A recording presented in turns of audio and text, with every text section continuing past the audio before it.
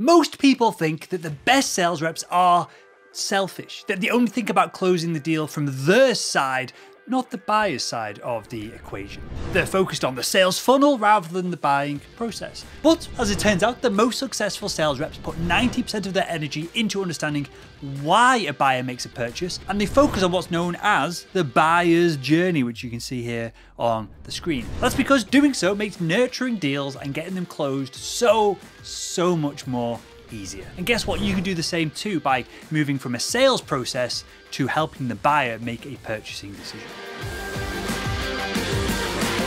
Hi, my name is Will and I make selling simple. Now in today's video, we're going to cover all things the buyer's journey. First, we're going to start off with what the buyer journey actually is, including its 5 stages. Then we're going to look at how the buying journey has changed in the past few years. Number 3, we're going to look at how you can map your buyer's journey so that you can tweak it for optimal conversions. And then we'll look at how you can implement this and make all this practical today. So let's start with the first, most obvious question. What the heck is the buyer's journey? Well, the buyer's journey is basically how your buyers go from being totally unaware of their problem to deciding to purchase your solution. The best way to break down the buyer's journey is to knock it down into 5 different stages. We've got, first off, when the buyer has no awareness. This is when the buyer doesn't even realize that they've got a problem. Then the buyer moves into the awareness phase. So now they've acknowledged that a problem exists and they're seeking more information about it. Then exploring. This is where the buyer is trying to find the right product to fit the problem, to solve the solution to their problem. This is obviously where we need to be engaging with the buyer. And then there's the comparing vendors stage. This is when the buyer is comparing all of the different vendors. There might be you, there might be someone else, there might be another competitor, and they're weighing up the pros and the cons of each. And then the final step, you have the purchase decision, where you guessed it, of course, the buyer makes a decision to purchase a particular solution, which is spending some money, or alternatively, they make the decision to do nothing, which is not good for you, not good for the salespeople that you're competing with either. Now, as the buyer goes through these 5 distinct stages, they're going to interact with touch points that push them towards the next stage. A touch point to go from awareness to exploring could be an article, a blog post, a video like this. But there's also going to be perhaps conversations with sales reps here and here, and at the no awareness phase, who knows what's going to help them become informed of the problems that they've got. This is where we can add a ton of value as a sales professional. And this brings us on nicely to how the buyer's journey has changed. So here's what the old buyer's journey looked like. About 40% of the journey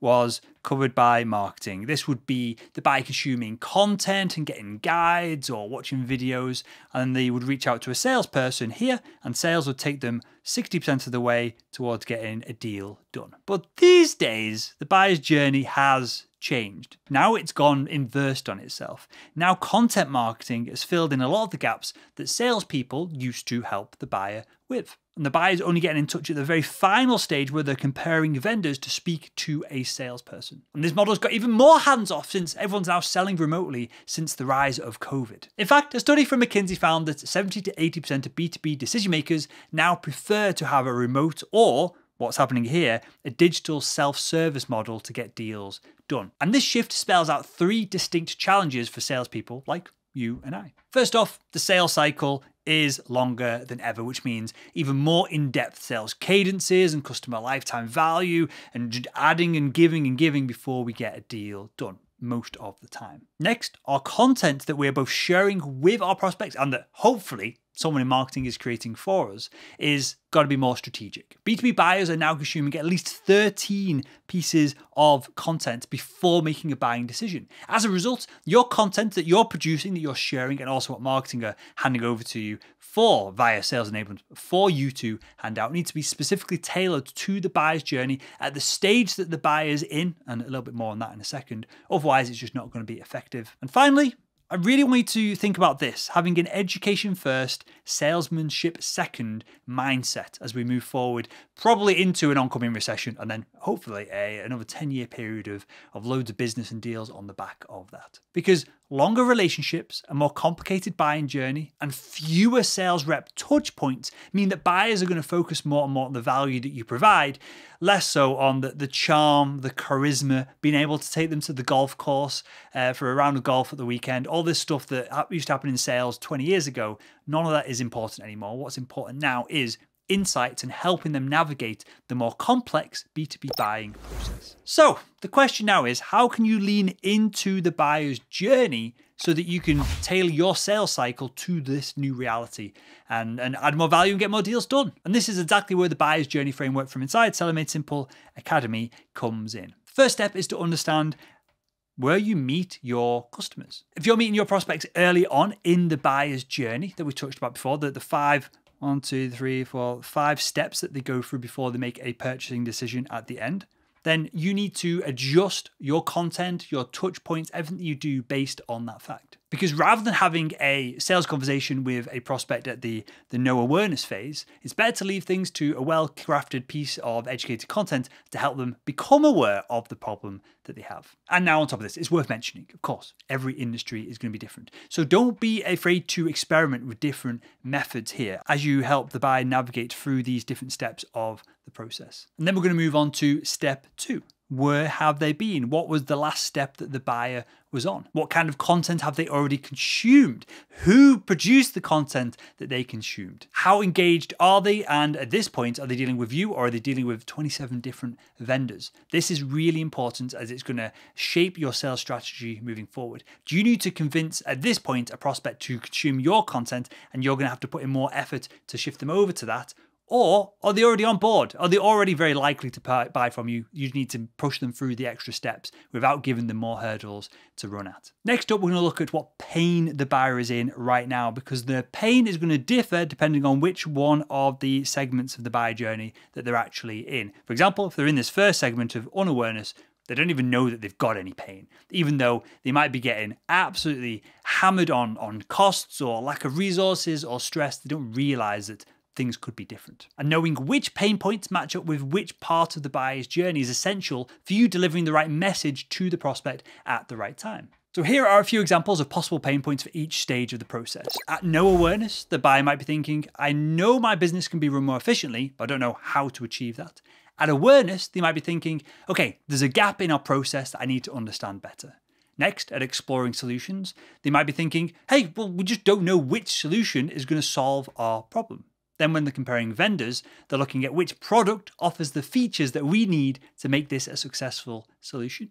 Then, purchasing decision, they might think, I'm concerned this isn't the right decision, and they might need a little bit of reinforcement. Then, the 4th step of the buyer's journey framework, we're going to look at what their next step in the process is. So if they're currently here, where do they need to go? What's the next step going to be? Now, this is slightly controversial, but I believe this is going to be more and more true moving forward, but less and less common. The best case scenario for you is if the buyer is going to be moving from the no awareness phase to the awareness phase. Because at that point, if you can touch out to them, if you can get them on an email cadence, if you can send them some content, if you can get them on the phone, you are immediately the front runner for getting the deal done. And this is where it all gets real, the final step of the process. We need to work out how are we going to get the buyer to the next stage? Because if they don't progress from stage to stage, the deal is never going to happen. Remember, the deal is always at the end. There's always this linearity in B2B sales. We're always nudging the buyer towards making a decision, whether it is a no or yes. A no sometimes can be just as valuable because we can then wipe them out of our process, wipe them out of our content, wipe them out of our cadence, and we don't need to waste time on them. But obviously, we want as many yeses as possible. We do this by moving the buyer from stage to stage to stage and don't let them digress or go into other people's buying journeys. And most of the time, it's going to be valuable content or a phone call that's going to do the trick. That's going to get the prospect to move from one step to another. Now, in general, and these are quite broad things I'm going to say here, you want to keep content to earlier stages